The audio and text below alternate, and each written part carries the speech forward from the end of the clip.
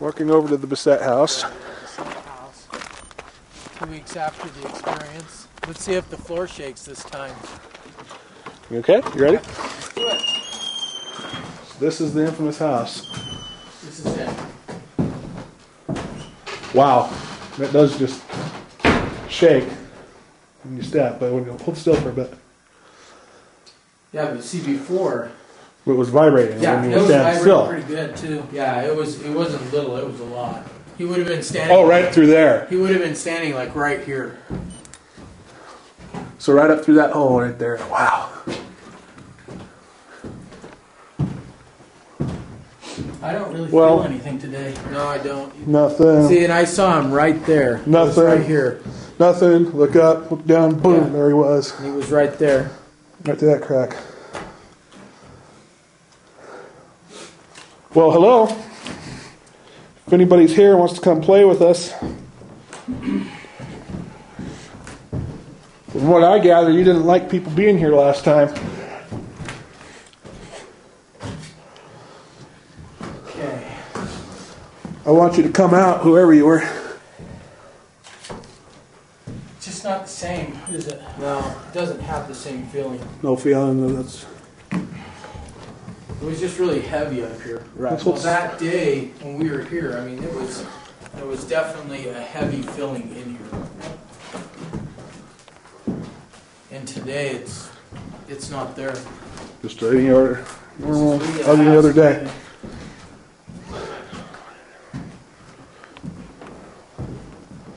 Come on, show yourself. Well, you know what we did last time was we asked it to give us a sign.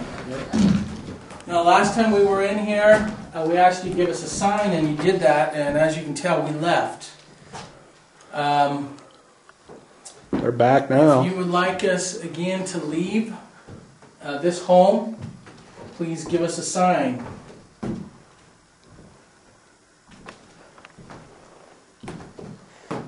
think the girls are coming in.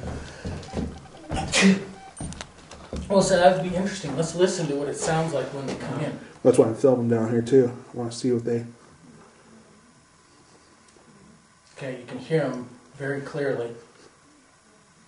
And those people you saw were down the way. Yeah, I mean, see, you can hear them. There's no way someone came in here.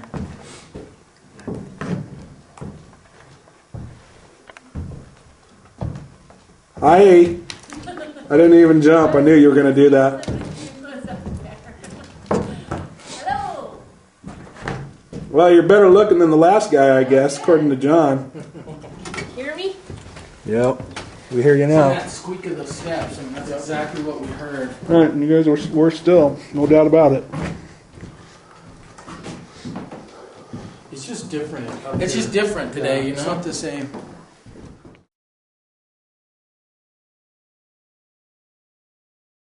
Well, my name is John Phillips. I work here at Bannack State Park. I'm the interpretive specialist here, which means I talk to people about the history of Bannack. And Bannack was founded in 1862 as gold was discovered here by a man named John White and a party from Colorado actually heading to the Salmon River in what is now Idaho. But en route they hear discouraging reports, too many people, driving the prices down, driving wages down. So they strike out, and lo and behold, here on what they call Grasshopper Creek, they find a significant gold strike in July of 1862. After that point, the town is quickly filling up. By that winter, there's over 500 people in town.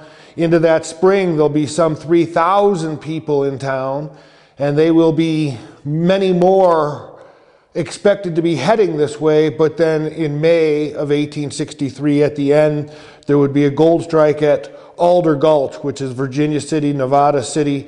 So the rush then started to head there. So, I mean, that gives the town a reputation, but the town does not die by any means. It's just revamping itself. As the easy gold disappears, you're getting into more industrial, corporate-style mining where you get more investment, more machinery, less manpower. And the town is going to continue. It's going to continue really up until the Second World War, with the, at that time, President Roosevelt, by presidential order, simply prohibited all non-essential mining in the United States, so gold and silver mining was shut down. That's the practical end of town. The town continued to survive after that point, though, and the last permanent resident would not leave Bannack until about 1875. Bannack goes through all phases of gold mining, from the simple placers of pick, pan, and shovel type work to large industrial dredges to hard rock mining. We go through all phases of mining here at Bannack. And I always tell people that's really, truly the story of this community, is a town that struggles to survive, being an economy based on one extractive mineral, gold. And for those of us in the West, we'll have a lot of towns just like that.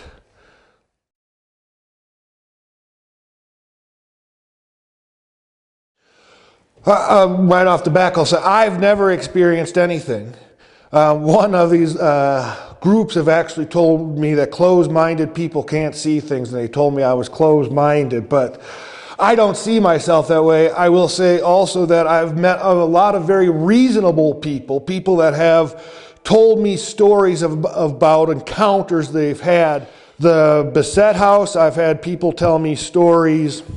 Lots of different stories. One that I particularly remember happened just a couple years ago is I had a group of students out gold panning, and two ladies went into that building. Well, they eventually came down and got me, and they said they had not read the story, because I don't like to tell ghost stories before people encounter things. But they had told me that they had gone into the Bessette House and hadn't seen anything or heard anything. They walked all over the place, and as they were exiting, they heard children not crying, but singing upstairs. They said it frightened them, and they came down and got me, and I was gold panning not too far from there, and went back with them, and we walked back through and absolutely saw nothing. But they were convinced that they had seen or heard something in that building.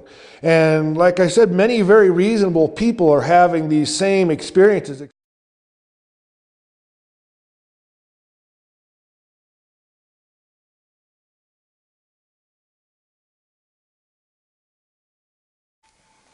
I'm going to record you. So why don't you do the EVP session? Okay, this is John and Scott in the Mead Hotel at Bannack.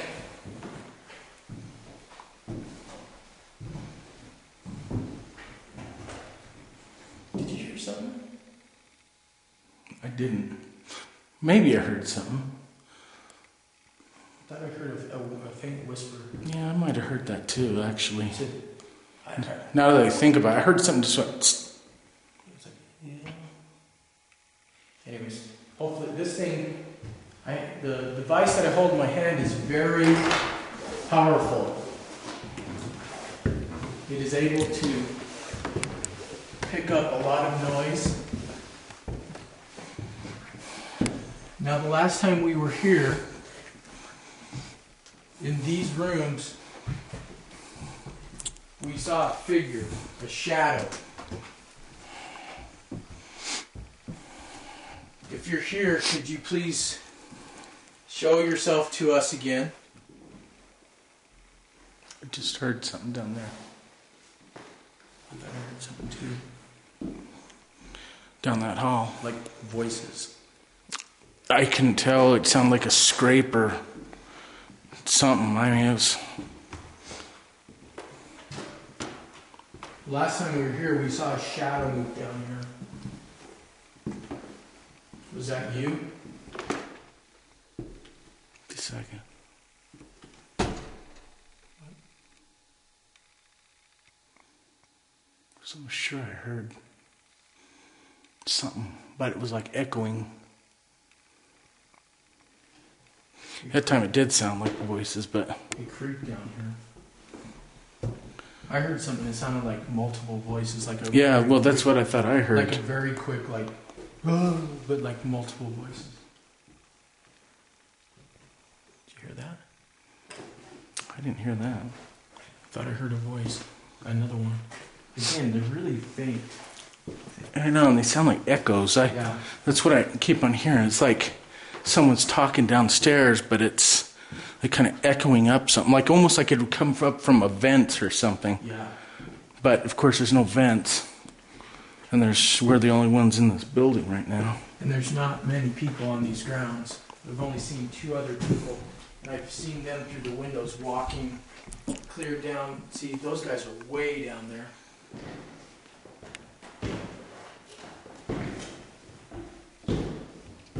See, and there's the second couple. So both couples that we know of that are on the grounds are both down at the other end of the street.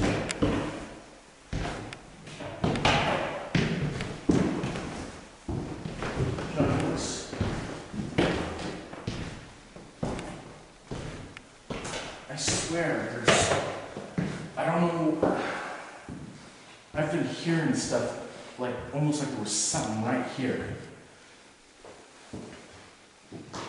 And then when we were coming down, it's almost like I heard, I don't know.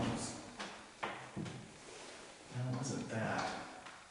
I thought this door might have gone across the board, but it wasn't. The Bessette House, also as our tour book will describe it, the Crying Baby House. Exact year on the construction of, I don't know, but we believe a man named Hamid Bessette came to Bannack in 1864. He would own numerous property throughout Bannack. The Bessette House was said, and it gets a little tricky, but late 19th, early 20th century, that to prevent epidemic from breaking out, that the house is used to quarantine children, and that a number of children die in that house, giving it the nickname the Crying Baby House. And there are a number of people that definitely hear the sounds of children in that house. Hamid Bessette would die in the 19-teens, I forget the exact year, and he left us an interesting history about his experiences here. So, is there any physical descriptions of Hamid? Of him? What he looked like? What Hamid Bessette? Of Hamid, yeah, there are physical descriptions, and I forget, there are actual pictures of him. I mean, he's a member of Montana Society of Pioneers and such things, so they took pictures of him, and he left a number of written articles that he had done about his experiences. And I don't know if I have a picture of Hamid here right offhand or not to show you, but yes, we could find a picture of Hamid.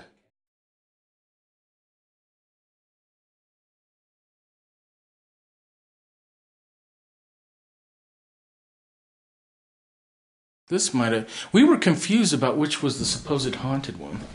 This may have been it. Gosh. Okay, my name is John, and we will be here briefly. In my hand, I hold a device.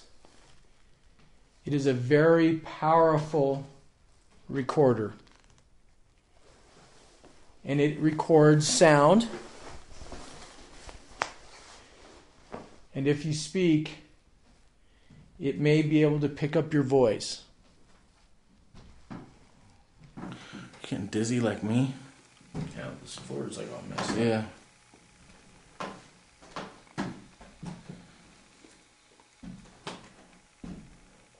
Do you keep on feeling vibrations when we're not moving? Yeah. But again, like I said, this floor doesn't feel very stable.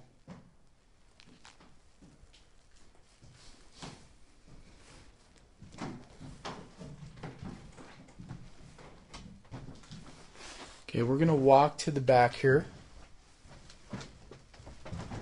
John, I just saw there was something right there. I'm not joking. I just saw it was like a foot. Upstairs? I'm not joking. I saw it. It's like a foot. I mean, I just saw something else.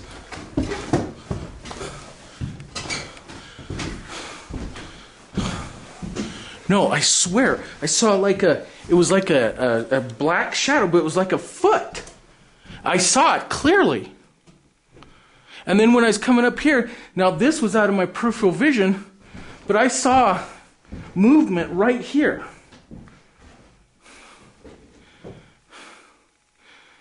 I'm not joking, man. There was like a foot. It was just like a shadow of, I looked and I saw it and it was clear. Because it was like I could see the step and then Who's walking? Holy shit. Who's walking? It was from the stairs right there. Dude, we were both stationary and there was... I know.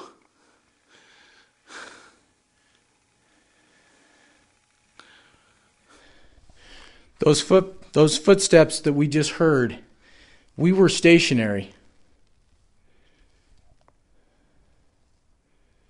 There was nobody walking. If there's somebody up here, and see, our footsteps sound different. No, I told you. I walked in, I could see, I could clearly see the step, and the light shining down on it. And then next thing it looked like someone just picked up their foot, and I could see the shadow of just their foot sticking out. I mean, I couldn't see, like toes or anything, but it just looked like a foot, like someone had their foot there, and they just went like this.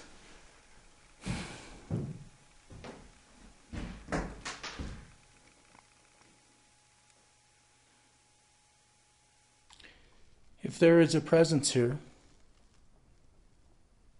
if there's somebody up here or downstairs, would you please make another sound or speak with us?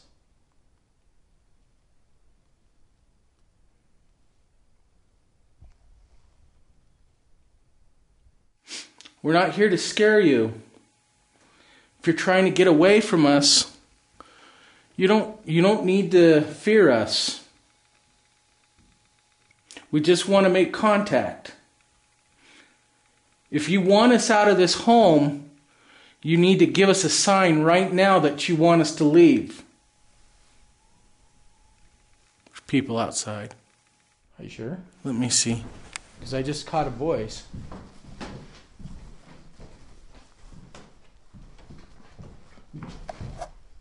Okay, there's some people down there.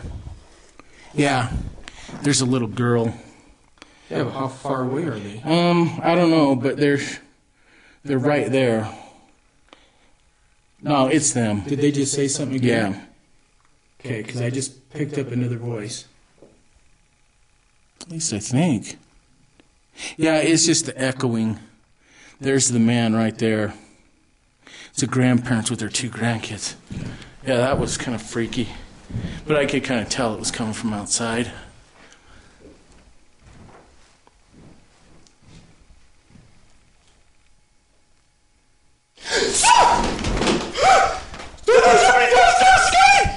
Okay, just a second. Okay, just don't freak out. Don't freak out. It's all right. I saw something down there. It's all right. It's all right. They're not going to hurt us. Don't freak out. It's all right. It's all right. Johnny, it's all right. It's all right. Get out of here. I'm going to help you, okay? Now don't get scared. Don't get scared. Okay? It's okay. It's all right. Now, Let's go. let's go. Johnny, Come on. they were looking up.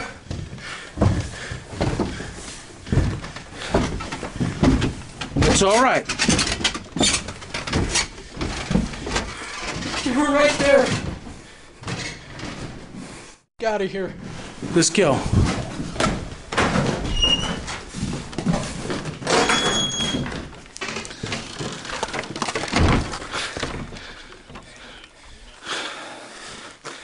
Today, we just came to do some quick filming to, get some footage for Mysterious Destinations. And we decided to go down the road to a place called the Bessette House. As myself and my brother Scott walked into the building, the activity seemed to pick up immediately as we walked in the door. We weren't there too long, and my brother believed that he saw somebody move their foot on the second floor. As we kind of ran up the stairs trying to see if there was somebody up there, when we got to the top, he believed that he saw a movement in the room.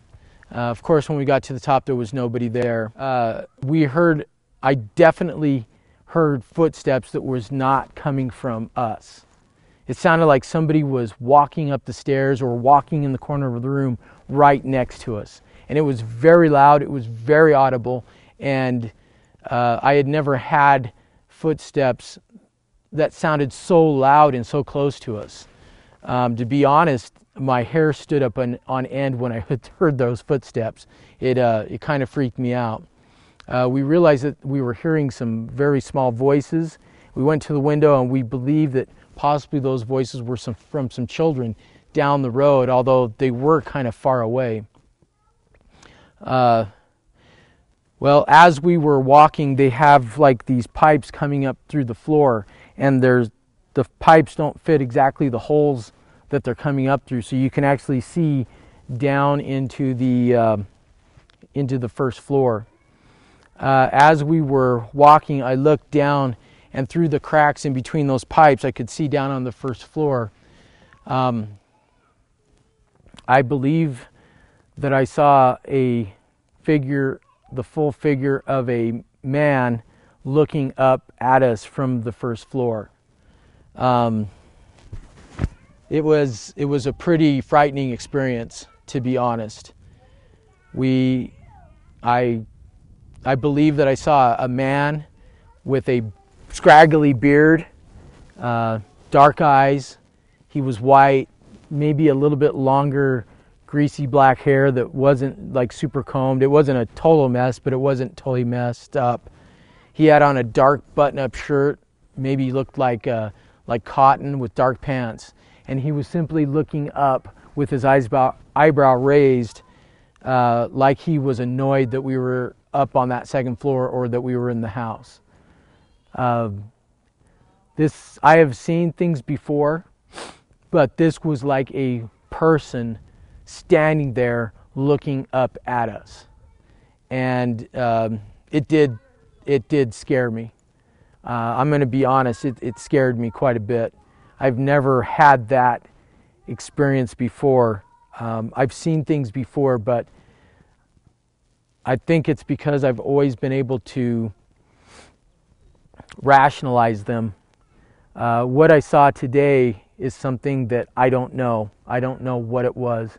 And when we went downstairs, we just wanted to get out of the house. When we went downstairs, there was nobody there. There was nobody there. The doors didn't open, and there were no noises. So that was my experience, and I guess I saw a full-bodied apparition. So, well, I guess that's what we're doing this for, right? That's it.